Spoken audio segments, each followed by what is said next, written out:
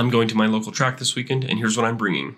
Helmet, gloves, closed-toed shoes, protection from the sun, snacks and hydration, safety equipment such as first aid kit and a fire extinguisher, glass cleaner and some microfiber towels, extra fluids, radios, infrared laser thermometer, OBDII scanner, air compressor, tire pressure gauge, spare parts, a variety of tape, zip ties, marker and notepad, action cameras, and of course as many tools as I can fit. Check out the description for a full checklist that you can use when you're going to the track.